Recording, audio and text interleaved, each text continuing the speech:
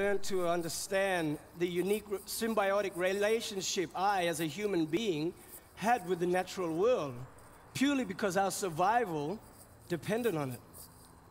Our lifestyle and our choices weren't influenced by politics. It wasn't influenced by economics. It was influenced by nature. The tides, the seasons, the weather.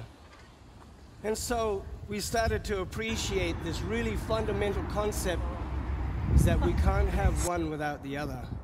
We all need each other to depend. There's a really great opportunity here for science and Indigenous knowledge to create a real force to be reckoned with when it comes to stabilizing our planet, when it comes to stabilizing our existence as Homo sapiens.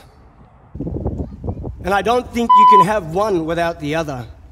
And they will both complement one another if we be serious about integrating that knowledge as part of mainstream awareness and practice. The lies with all of us. And capitalism, oh my goodness, which is driven by politics and economics, it's killing us. And what we really need to do is make a really strong decision and shift in our minds about what are we going to do with the legacy we leave behind.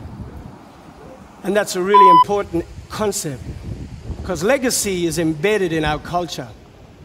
It is the epitome of who we are, is what we leave behind. And so if you really would like some sort of reference or a guideline into what a positive legacy may seem like in the next 100 years, I genuinely believe the answer lies with Indigenous knowledge and Western science coming together and educating everybody about what are the most important values to us as human beings. These images are of a liquid steel spill at Dofasco on Hamilton's Harbor. This occurred as recently as Saturday, November 14, 2020. Dofasco is one of the many industries responsible for pollution that contaminates the air and water quality daily. Despite the negative impacts on our environment and people's health, the government keeps industries like this open for economic gain.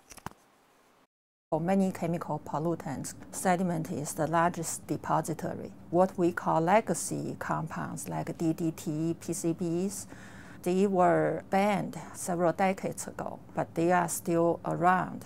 After they get into water, they tend to attach to the particles, every kind of particles, and then these particles settle to the bottom of the lake. Sediment gradually become a reservoir, become what we call the secondary source, releasing these kind of legacy compounds back into water and back into air. Our human impact on the Great Lakes is certainly visible in this history that we find. Indigenous worldview and traditional ecological knowledge applied in the government's decision-making would be the answer to saving our environment's rapid decline.